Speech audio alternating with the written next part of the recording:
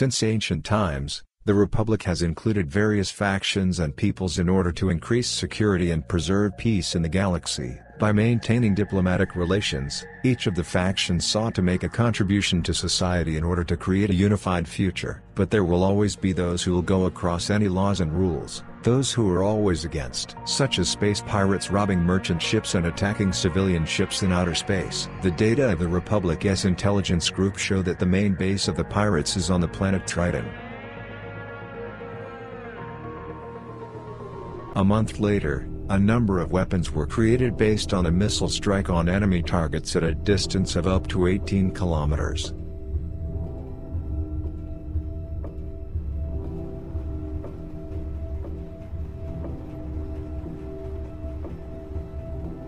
The Starlink system is a system that allows you to launch missiles at an enemy target from a long distance.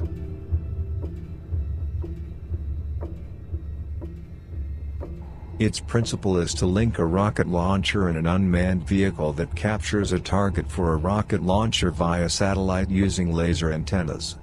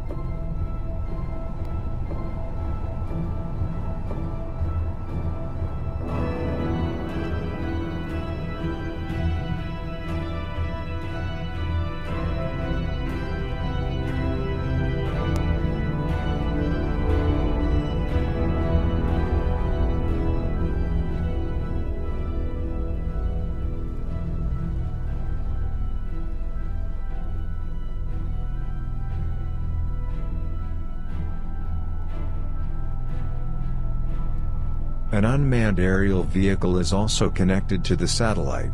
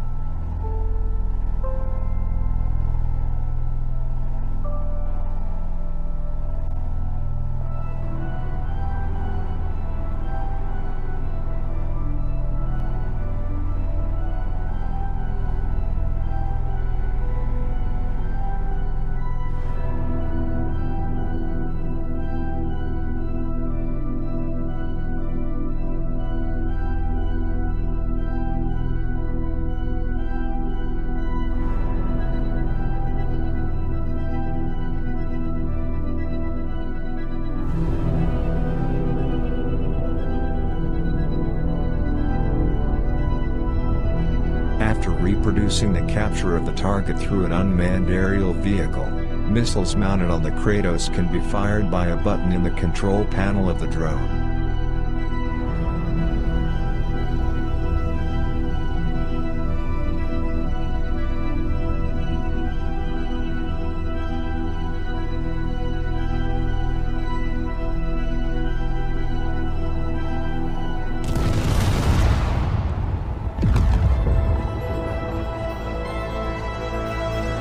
The operation of the Starlink system is automated as much as possible and is easy to learn and use. You just need to link a drone, a rocket launcher with a satellite using laser antennas.